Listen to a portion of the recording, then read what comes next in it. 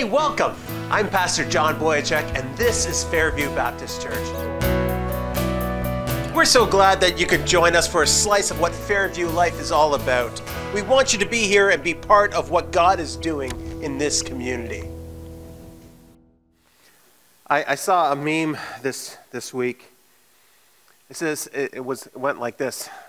And then just like that, my pastor became a televangelist. And it just seems like that. Things have changed so much. You know, life has changed so much this past week. Most of us are stuck either by ourselves or with our families. It's amazing how things have changed so rapidly. Many of us have more time on our hands, and because we just don't have people to be with, or we don't have to attend any type of meetings or anything like that. The downtime has been good for many of us. And I realize that some of you are busier than ever just because of the line of work you're in.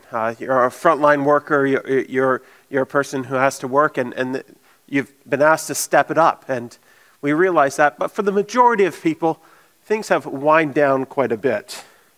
And there's a reason why our government has shut down everything. It's because this virus is serious. It can cause some serious challenges and complications for people and for our country and for our province, and it has caused problems for our town. The fact is, this virus can affect you and me in a dramatic way. It can bring death. It can bring death. And the reason why we've reacted so much is because of the amount of deaths that this virus can bring. Another reason why they've reacted so much is because we're really not sure how this virus works. It's new to everyone. People offer their speculations, but there's really not a whole lot of science out about this virus. And we're not certain how it responds over time.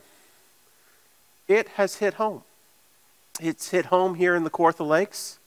And some people have it and are seriously infected with it. And on a personal note, it makes me nervous as an individual. I have asthma. I know if I were to receive the virus, I would be quite sick, and I'd be in bad shape if I ever got it. But the fact is, this world of ours has gone a little crazy.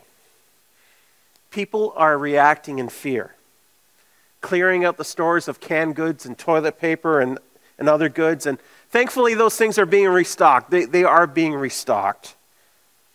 But businesses have shut down. Restaurants and retail stores have shut down.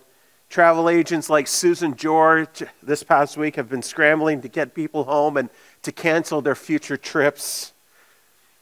The fact is, we're living in a time of uncertainty.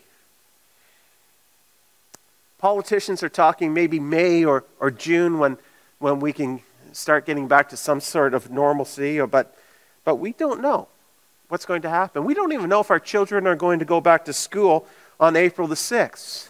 Conferences and concerts and other big gatherings have been canceled all next month. I'm not even certain what we're going to do about celebrating Easter. The fact is, uncertainty is the word of the day. The news reports give us uncertainty. Once they say the virus seems to be under control in this country, and then the next day they say the virus seems to be out of control in that country, and it's uncertain. And we really don't know what type of plan we should take. What's going to happen in the next few weeks? I don't know. There's a Persian story told about a ruler who caught a spy spying on his kingdom. And to be charged with spying within that kingdom means certain death. But the ruler of that country was wise, and he liked to give people a choice. He said, look, you know what? You're facing death here, so I'm going to give you an option.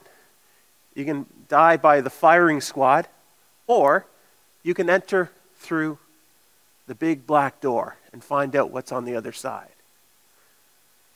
And when a spy is caught, this is what he gives them. And they caught the spy, and he asked them that same thing. And then as the moment the execution drew near, the spy was brought to the ruler, and he says, here's the question. What will it be, the firing squad or the big black door? The spy hesitated for a long time. It was difficult. But he chose the firing squad.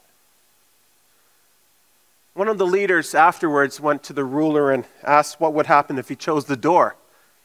The ruler said, I'd give him his freedom. The fact is, people like to know what they're facing. People don't like uncertainty. They like to know what they're facing. Remember the story of the rich farmer in Luke 12? Part of the problem we're having these days is that we think we were in control before, but now we're not. We think that we were in control before, but now we're not. We say to ourselves, I had this pattern before this virus broke out. This is what my life was like, and now it's so different. I'm no longer in control. The fact is, we were never in control. We just had a false sense of control. Remember the story of the rich farmer in Luke chapter 12, where things weren't going so well? I should say where things were going very well. In fact, so well that his barns were filled to capacity, and he said, I'm going to build bigger barns. That's what I'm going to do. I'm going to build bigger barns. And that was his plan. That was his logical plan because his soil was fertile. But God called him a fool. God called him a fool, and all he lived for was his money. All he lived for was his crops. All he lived for was his parties. And his life was taken from him the night that he decided to build bigger barns. The fact is, he was never in control. He was never in control. Life, in general, is just uncertain. And these times have put a magnifying glass on it. These times have put a magnifying glass on it. And so this morning we're going to be looking at Psalm 46. Psalm 46, trusting in a time of uncertainty. And if you have your Bibles, I encourage you to have your Bibles, to follow along as I read this to you and as I preach from it. Psalm 46, this is what it says. God is our refuge and strength, an ever-present help in times of trouble. Therefore, we will not fear, though the earth give way and the mountains fall into the heart of the sea.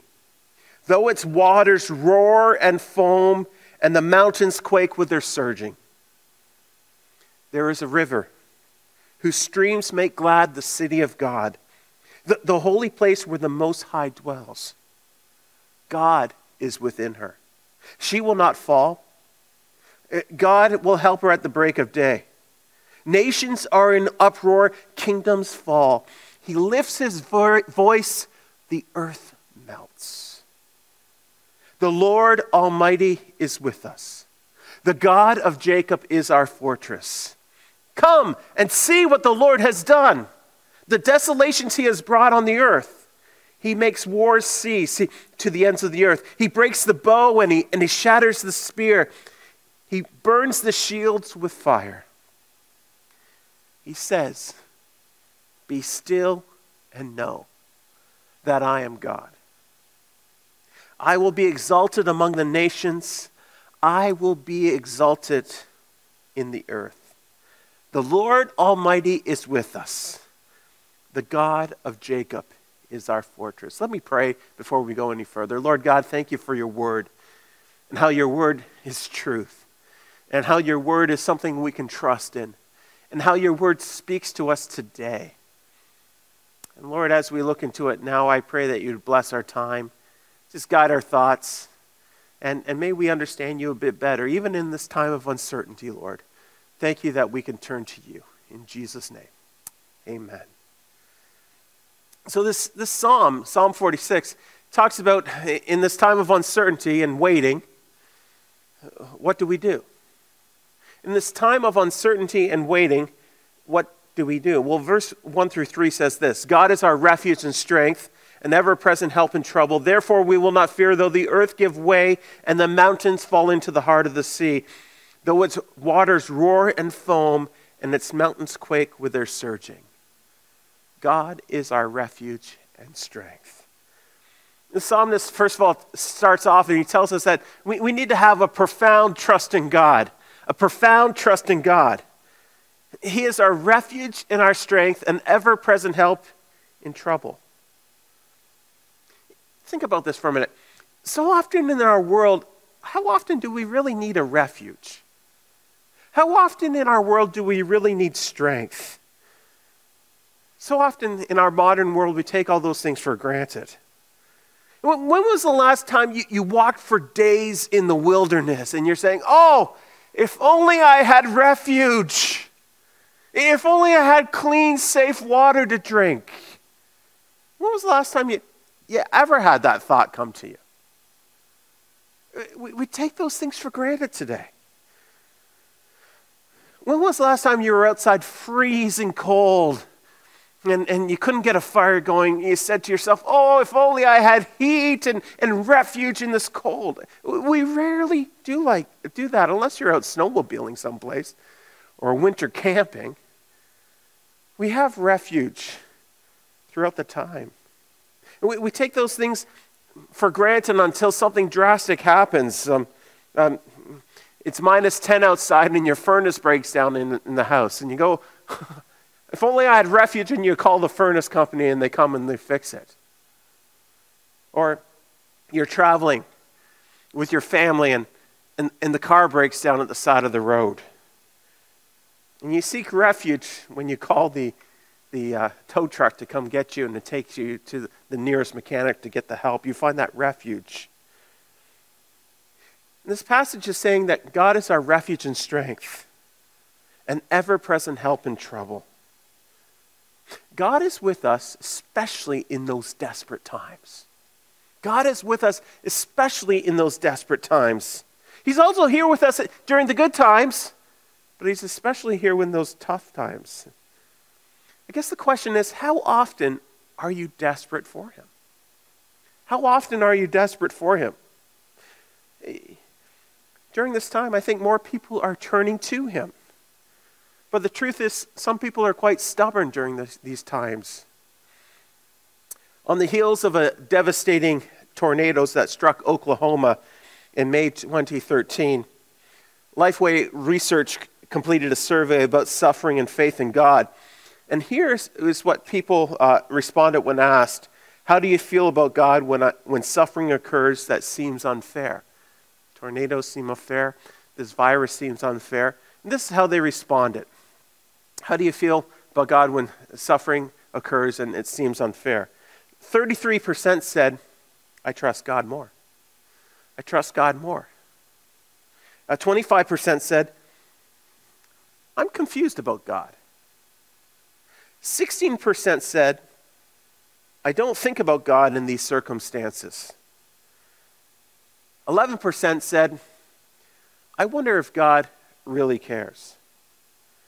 8% said, I'm angry or resentful at God. And 7% said, I doubt God exists. But over 60% of the survey response says that at least their interest in God increases when a natural disaster occurs. And many people in our society right now are saying, God, I need you during this time. And I hope you're one of those people. Many of your friends are asking those questions. What is going on? May they lean into God during these times. And so this is a great time to reflect and trust on God. Find refuge and strength in him. This passage goes on. It says, therefore we will not fear. We will not fear. We will not fear. It's easy to say that when we don't know what we're going to be fearing. It's kind of like the small child who's asked during the daytime, are you afraid of the dark? And the child said, no, I'm not afraid of the dark. And then when the dark comes and it's dark in the house and they're just shadows, The child's scared of even a shadow. The child's scared of a little bump. The child's scared of a little noise in the dark. When we're faced with fear, that's when the fear increases. Therefore, we will not fear. What are you afraid of? What are you afraid of? One psychiatrist wrote this. He says, on any given year, 18% of North Americans will suffer from an anxiety disorder. That's twice the number of those who suffer from depression. If you broaden the study to include anyone who experiences an anxiety disorder at any time in his or her lifetime, the number increases to nearly 30%. Our levels of anxieties have also increased dramatically over the last 50 years. According to psychologist Robert Leely's book, Anxiety Free, the average American child today exhibits the same level of anxiety as the average psychiatric patient did in the 1950s. Material comfort and security may be higher than it was back then, but other prevailing issues like separation from extended family, loss of community and neighborhood, uncertain employment, threats of terrorism, uncertain futures, immersion in technology, and the lack of emotional support are few of the many contributing factors. As psychologist Robert Leely puts it, we live in the age of anxiety. We've become a nation of nervous wrecks. The psalmist says, therefore we will not fear. And the writer gives a picture of what he is fearing here. He says, basically everything coming apart. Take a look at this. It says, though the earth give way and the mountains fall into the heart of the sea, though its waters roar and foam and the mountains quake with their surging. You get a picture here. There's this earthquake happening and everything's turning into quicksand and then it's just following into the sea. There's just nothing safe about everything. There is no firm footing. And he says, we will not fear even if that happens.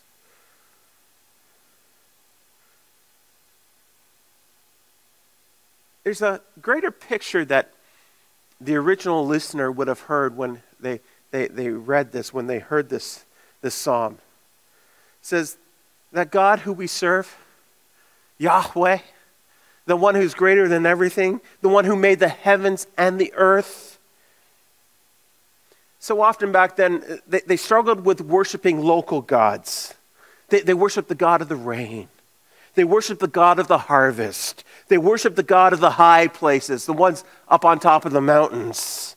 They worshiped the God of the region. And the picture we clearly see is that all those gods in all those areas are destroyed. They're destroyed. The so-called place where those gods dwelt was destroyed. In a similar way, I think we need to ask ourselves, what has come crashing down in people's lives these days? What are the modern gods that have been destroyed lately? Maybe it's the God of employment. Maybe it's the God of education. Maybe it's the God of health. Maybe it's the God of travel. Maybe it's the God of spending my money because I have money to spend. Maybe it's the God of the stock market.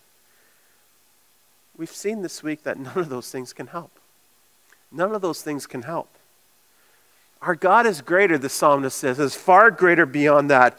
He will help when everything else fails. What a great God we serve. So he says, well, in this time of uncertainty and waiting, what do? Have a profound trust in God. The second thing we can see here, let me keep going here. It says, a famous pastor in the past, A.W. Tozer, who died in 1963, he wrote this. He said, the man of pseudo-faith will fight for his verbal creed, but refuses flatly to allow himself to get in a predicament where his future must depend on that creed being true. He always provides himself with secondary ways of escape so that he can have a way out if the roof caves in. And he goes on, he says, what we need very badly these days is a company of Christians who are prepared to trust God as completely now as they know that they must do in the last day. What we need is very badly these days is a company of Christians who are prepared to trust God as completely now as they know that they must do on that last day. Folks, we're living in the last days. We are. Jesus is coming soon. He is. And you know what? The opposite of fear is trust. The opposite of fear is trust. Trust in God. God is big enough for your little world. God is big enough for your little world. And so in these times of uncertainty and waiting, what should we do? We need a profound trust in God.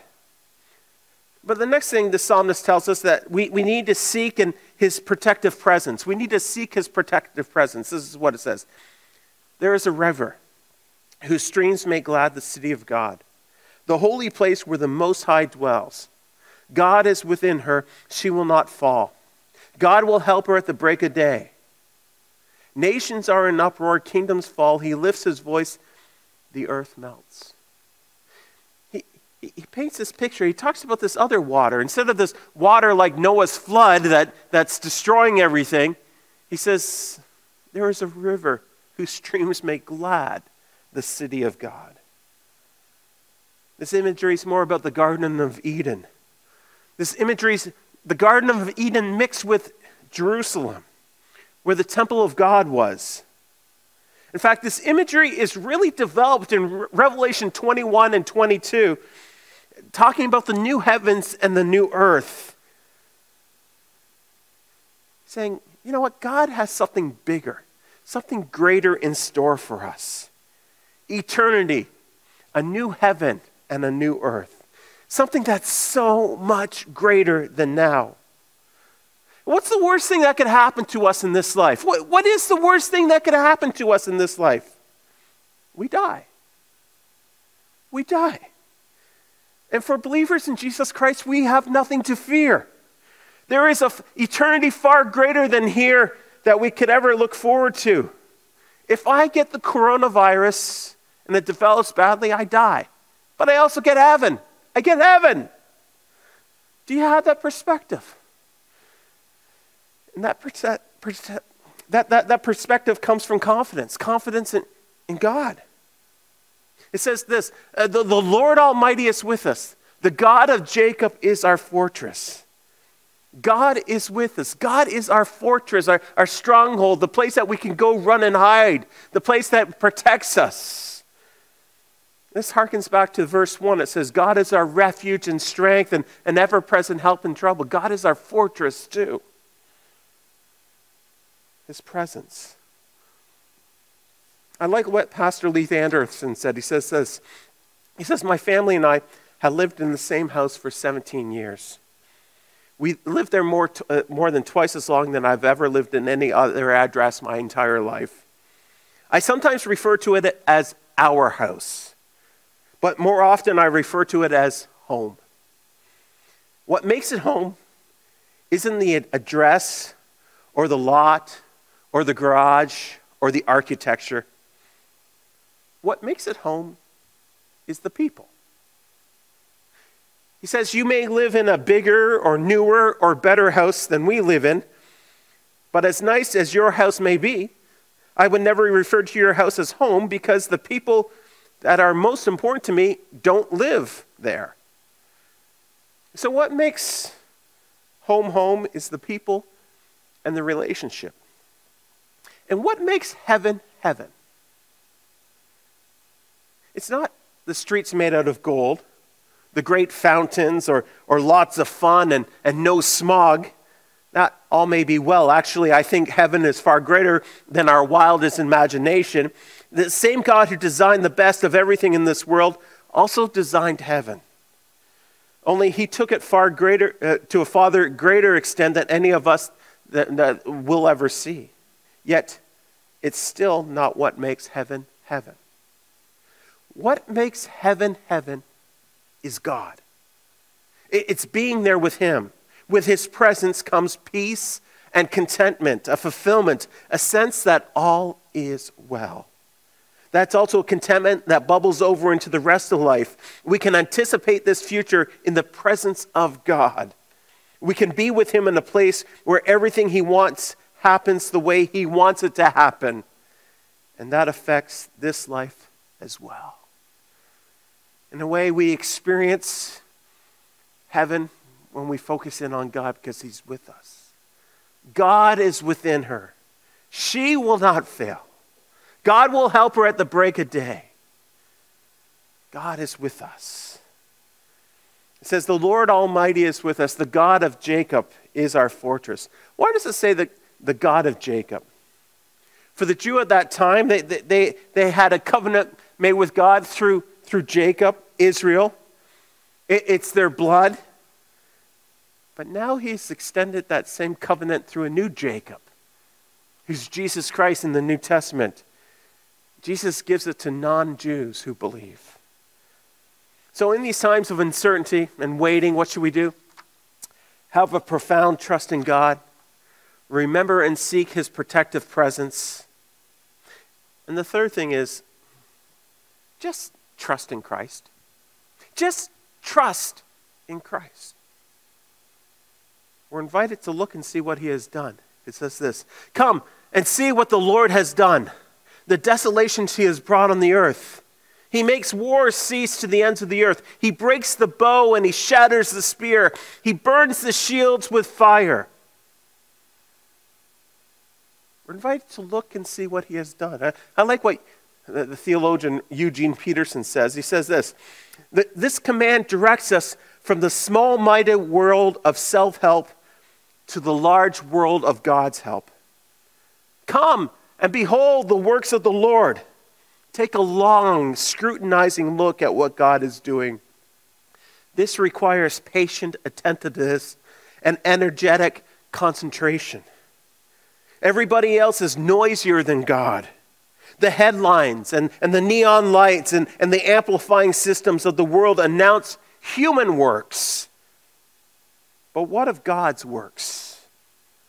They are unadvertised, but also inescapable. If we simply look, they are everywhere. They are marvelous.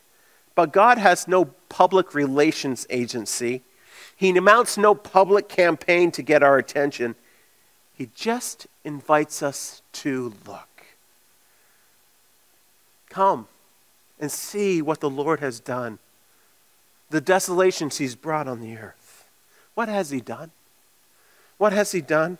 In the ancient past, the ancient people of God could look back to the Exodus and how God delivered the people through the Exodus and helped them to move into the land without a sword and conquering their enemies. They could look back and they see how he provided the judges to lead them and then kings like David and Solomon to lead. God has done great things in the past. Elijah with fire from heaven. Hezekiah and the deliverance from the Assyrians. Shadrach, Meshach, and Abednego in the fiery furnace. They could look back and see what God has done. But for us, we can also look back in the recent past and see what God has done. World War I and World War II, there were horrible events that humanity brought on this world, but God saw us through. The Spanish flu of 1919, the rise of communism and the fall of it, 9/11 and those atrocities, SARS and now coronavirus. He has a plan. He will bring it to an end. He brings wars to an end. He brings them all to an end. He brings conflicts and chaos to an end. And then he says this in verse 10. He says this, be still and know that I am God. I will be exalted among the nations. I will be exalted in the earth. Be still and know that I am God. The Desert Fathers of the early church, it was a protest movement against worldliness just after the church started. They spoke of busyness as moral laziness. Busyness can be also an addictive drug, which is why its victims are increasingly referred to as workaholics. Busyness acts to repress our inner fears and personal anxieties as we scramble to achieve an enviable image to display to others. We become outward people, obsessed with how we appear, rather than inward people, reflecting on the meaning of our lives. The fact is, this time, we're forced to be still. But are we? Are we still? We can still be busy, and I find myself being busy even when I'm not around many people. We can be busy doing things that really don't matter. I'm busy binge watching television. I'm busy going on social media and coming up with new memes for other people to read. I can binge watch on YouTube. We can be so busy with our phones. We can be so busy with our televisions. But we take time to be still and know that He is God. Don't wait for our communication systems and power to be shut down because of some other natural disaster that comes our way. Be still and know that He is God now. God is giving us a Sabbath. Take advantage of it. He's giving us a Sabbath. Take advantage of it. Be still and rest in Him. A.J. Swoboda in the book The Dusty One says this. He says, "There has been one day in our society that we have Sabbath, when we truly rested. There's been one day when we've put off our jobs, gone home, and just been." That was September 11th, 2001. On that day, all of us who could went home. We stopped flying. We left our work. The whole society rested. We called people where we were at odds with and we reconciled. Imagine what it would be like if we rested for some good, because we are reconciled people. It's like the famous Yom HaShoah festival in the nation of Israel. For one day each year in Israel, the entire nation stops what they're doing to remember the Holocaust and its victims. Cars stop driving. People stop working. Gas stations stop pumping gas. Everything stops.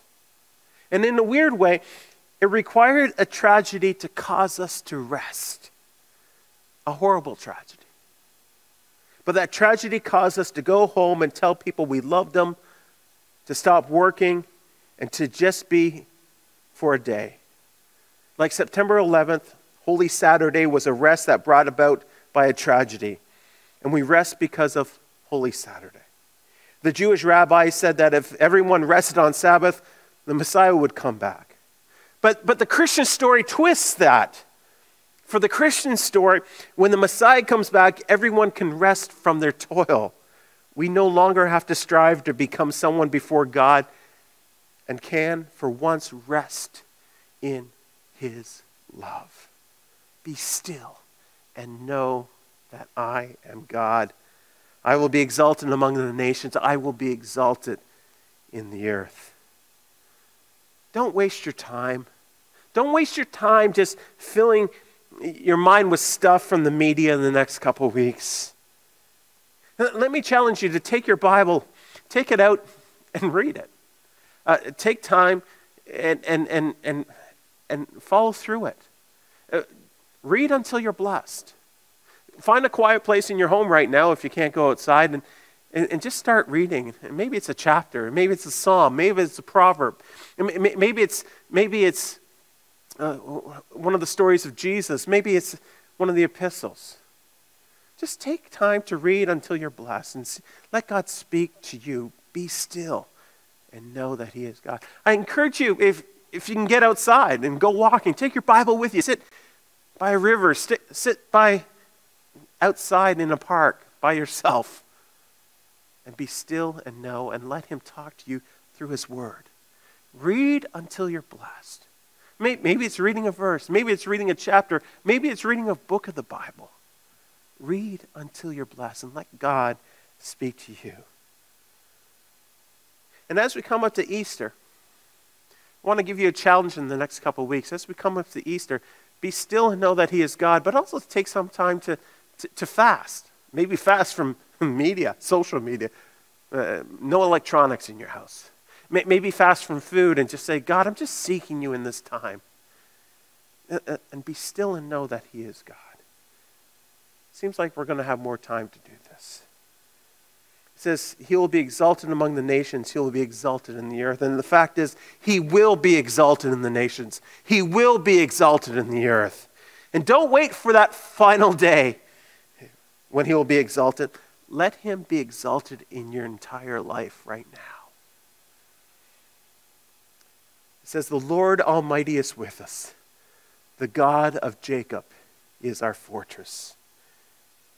This is verse 7 repeated in the end. The Lord Almighty is with us. The God of Jacob is our fortress. It's personal. He's with us. He's with us. Can you say that he's with you? He's with you? Do you have a personal relationship with him? The great God of the universe, up in heaven where nothing shakes, nothing moves. He looks over us. He wants to have a relationship with you. And he provided a Savior to come and live among us. To experience the same trials and hardships we experience in life. To experience the uncertainties of life. As a child, his family was uncertain whether or not Herod was going to come and kill him while he was in Bethlehem. Romans oppressed his people and he experienced that injustice. He had uncertainty because he had no place to lay his head. Think about that. He had uncertainty because his close friends abandoned him when things became tough.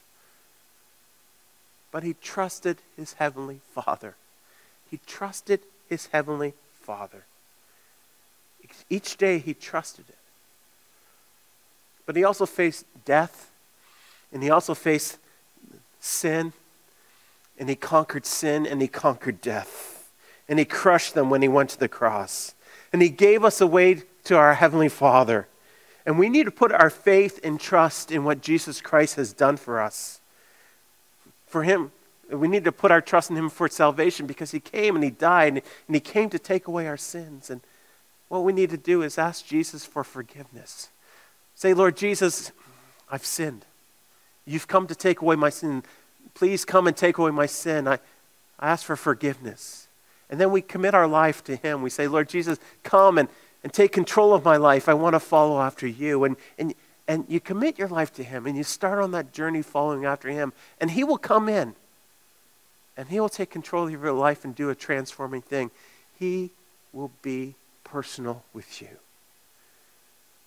In fact, he's the only thing that is truly certain in this world. He's the only one who certainly rose from the dead. He's the only one who certainly conquered sin. No one else has. God is our refuge and strength, an ever-present help in trouble, an ever-present help in good times, an ever-present help in uncertain times. Find him as your refuge and strength. In this time of uncertainty and waiting, what do? We have a profound trust in God. We remember and seek his protective presence. And we just trust in Christ. We just trust in Christ. We need to keep doing that. We need to keep doing that.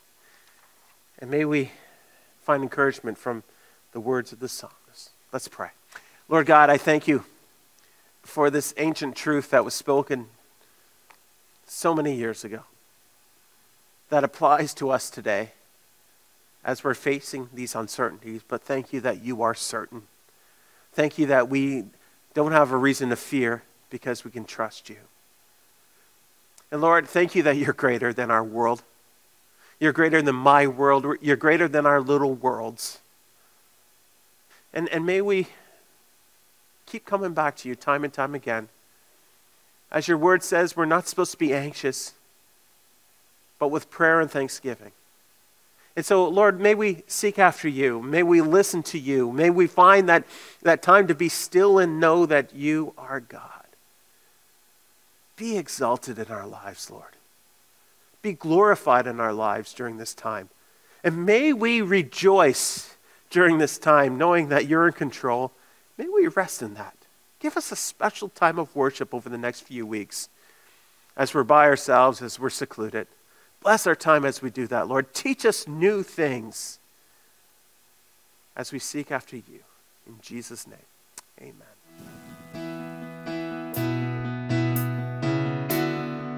Hey, you know what? We are a community that loves Jesus, and we want you to be part of this. Feel free to give us a call or even drop us an email. We'd love to hear from you.